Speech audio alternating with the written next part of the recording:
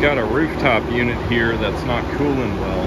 Now, the frame rate is making this show up a lot clearer than it is, but all of these fans appear to be running.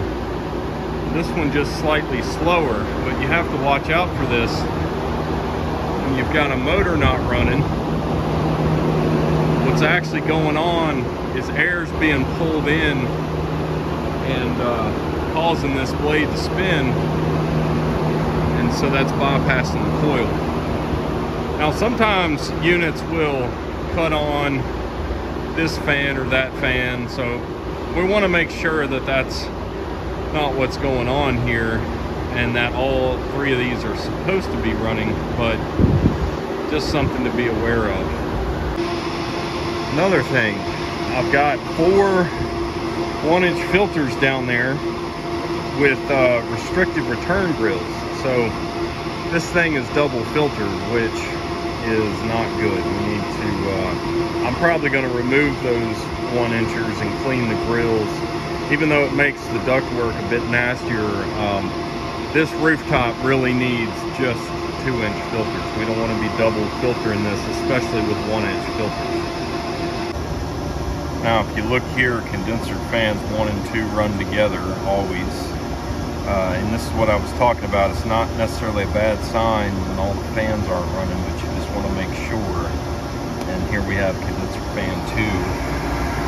So 1 and 3 should be running via this, which is on.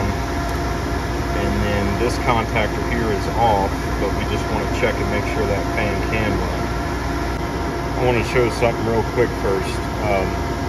Don't ever try to ohm a fan motor when the blade's turning, because as you can see, you're going to get an erratic reading. And this is because the motor's acting like a generator and backfeeding some voltage into here, which we may or may not be able to see. It just depends on the impedance of the meter. Yeah, there you go.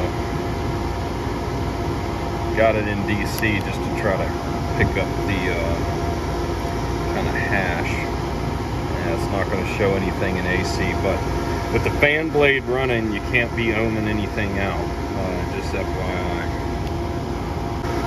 This is a 24-volt system, so let's just make sure this contactor is not being called for, and it's not, so that's good. Alright, let's watch it run now.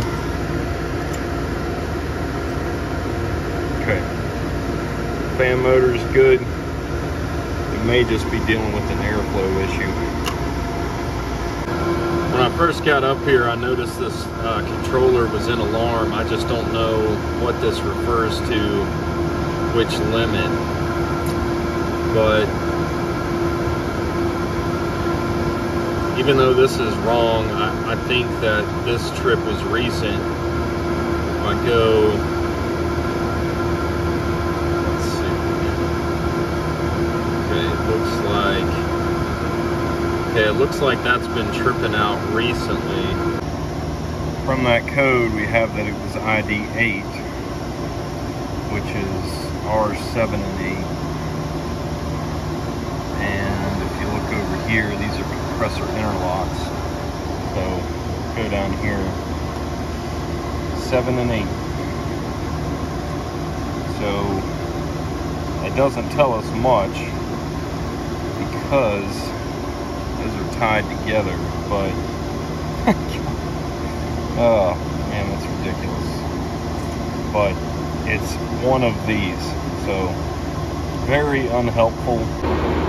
That condenser coil is really nasty, and especially when you're looking at it up close in between the fins.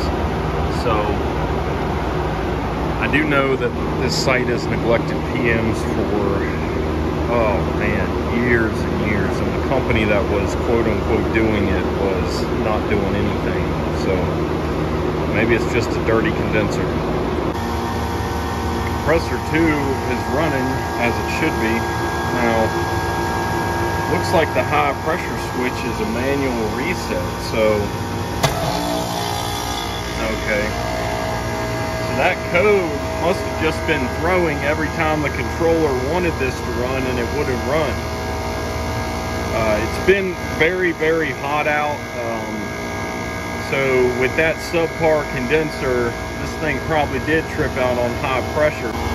I don't know that I'll actually clean this today. It's probably going to have to be quoted, but you know, it looks like we just have an issue with this thing having that compressor tripped, subpar airflow inside, and just overall lack of maintenance. Alright, both circuits looking pretty good. Sweaty. I don't know if you can see that yet.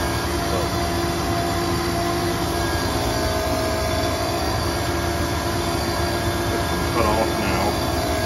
Now it's just going to run this one. Yeah, she just needs a little TLC, I think. This is what I was talking about, restricted airflow inside. So all of these are really bad.